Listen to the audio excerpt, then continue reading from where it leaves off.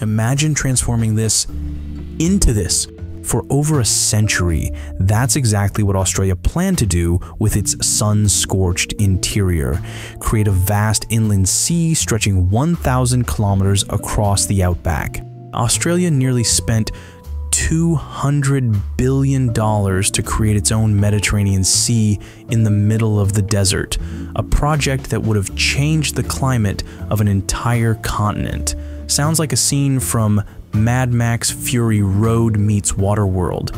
Interestingly, what many Australians don't realize is that an inland sea actually existed here once. The ancient Eromanga Sea covered much of Central Australia 140 to 100 million years ago, home to prehistoric marine reptiles and giant ammonites. In a sense, these inland sea dreamers weren't creating something new. They were unconsciously trying to restore what nature once built. But here's the surprising part. Internal documents reveal this failed project has been secretly revived with cutting-edge technology, and climate scientists now believe it might be Australia's only hope against its Achilles heel: catastrophic drought. The question is, would creating this sea save a continent or destroy it? Fast forward to the 1800s, European explorers like Charles Sturt trekked into Australia's red centre, expecting to find a massive inland river or lake. Instead, they found deserts. Sturt wrote in his journal, "I could not help thinking that some great convulsion had torn these regions asunder, but the idea of an inland sea never died."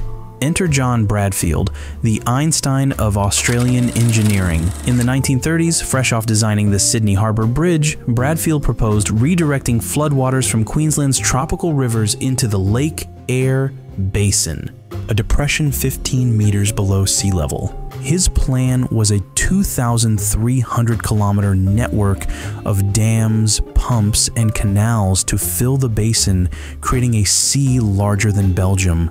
Think of it as Australia's version of the Panama Canal, but instead of connecting oceans, it would terraform a desert. Bradfield argued this inland sea would cool the continent's climate, generate hydropower, and create farmland rivaling California's Central Valley.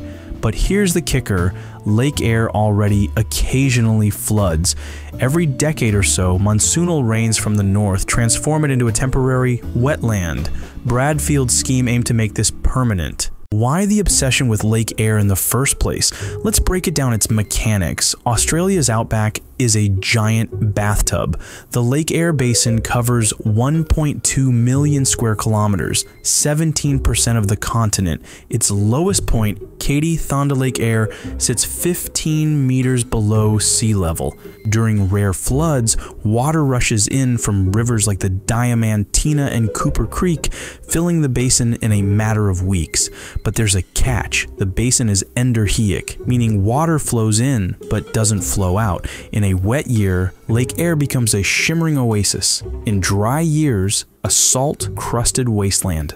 To create a permanent sea, you'd need to overcome 3 hurdles. The first is water volume. Filling Lake Eyre requires 300 cubic kilometers of water, equivalent to 600 Sydney harbors. The second is evaporation. The Outback's 40°C summers evaporate water 10 times faster than rainfall. And the third is salinity. Without an outlet, salt would accumulate, turning the sea into a Dead Sea down under on steroids. For perspective, the Caspian Sea, the world's largest inland sea, holds 78,000 cubic kilometers of water. Bradfield's Sea would be 0.4% of that. Still, it's like trying to fill 12 billion Olympic pools in a desert. Bradfield's plan captivated Depression-era Australia. Politicians hailed it as a jobs bonanza. Farmers dreamed of irrigation, but by the 1940s the scheme stalled. But why? The Bradfield scheme faced 2 stubborn opponents: physics and mathematics. Engineers calculated that evaporation would drain the sea faster than rivers could fill it.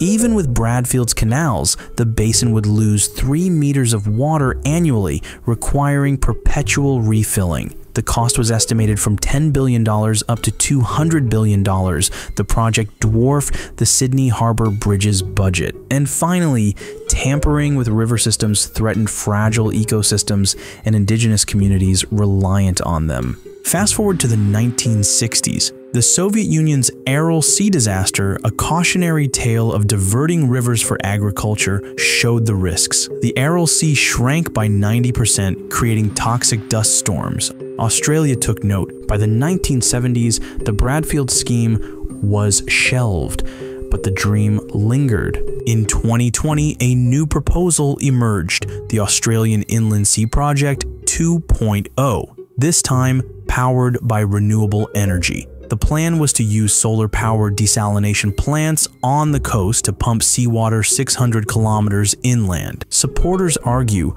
flooding the basin with salt water avoids evaporation as salt reduces water loss. A sea could boost rainfall via lake effect weather patterns, and solar energy makes it sustainable But critics fire back. The cost is $200 billion plus for pipelines alone. And the next problem is salinity. A saltwater sea would sterilize the soil, rendering agriculture impossible. And finally, indigenous rights. The Lake Eyre Basin is part of the Arabana people's ancestral land.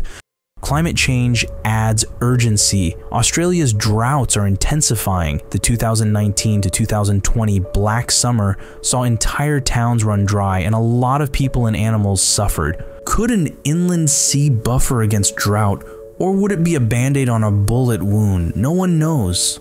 Do you guys even believe in climate change? Because some of you flamed me even for mentioning climate change in the biggest dam in the world, the Three Gorges Dam video.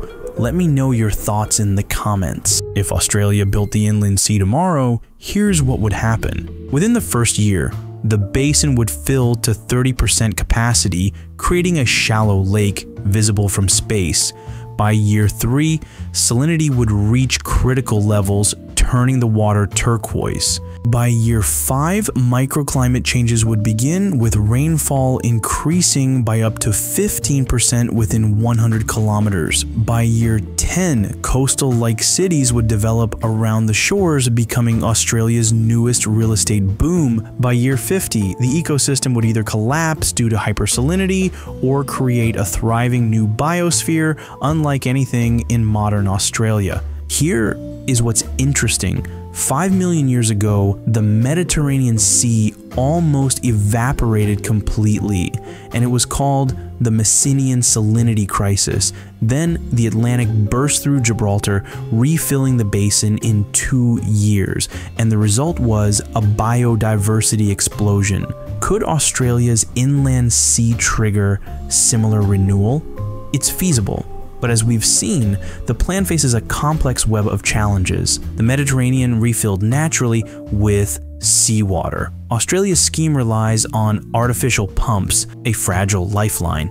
But we have seen similar feats in Egypt's Tasha Lakes, which was created artificially in the 1990s, or Lake Kariba in Zambia and Zimbabwe. It's slightly smaller than the state of Delaware, and it is the biggest artificially created lake in the world. In 2023, architect firms proposed solar cities around the hypothetical sea, self-sufficient metropolises powered by renewables. Imagine Dubai-style skyscrapers rising from the Outback, surrounded by algae farms producing biofuel.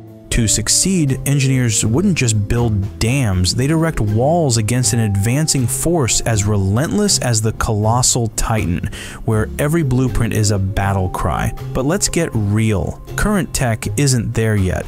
Breakthroughs like graphene filters, which could desalinate water 100 times cheaper, or salt mining the sea's salt for export. Even with these, the project remains a Hail Mary. The biggest hurdle isn't engineering, it's ethics.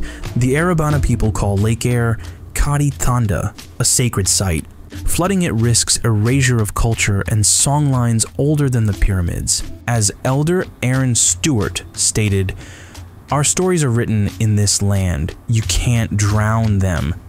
Economically, the sea might never pay off. The region is stricken with poverty, especially the Aboriginal poverty. It's like ordering smashed avo at a cafe while your mate can't afford toast. Australia's mining boom made it rich without mega engineering. Why gamble on a sea? Australia's inland sea is a Rorschach test of ambition. To some, it's a climate solution, to others, a colonialist fantasy. Yet the idea persists because it speaks to humanity's oldest urge to conquer nature. Will it ever happen? Probably not. But as droughts worsen, don't be surprised if the debate resurfaces. After all, Australia loves an underdog story, and what's more underdog than a desert fighting an ocean? Also, Australia sucks at fighting the nature. Just look at the Emu War, where Australia famously lost. So, what do you think? Should Australia gamble billions on a man-made sea, or invest those resources in many small, smart water solutions instead? This video took over 80 hours of research, including reviewing engineering documents most people never see. If you found it valuable, please hit the like button. Also, here's my question for you. Which of these other impossible mega projects should I cover next? I will put options in the Patreon and in the YouTube membership tabs. You can vote and also input your own topics. If it's selected, I will do a video on your topic. Thanks for watching, subscribe, stay curious and reasonable.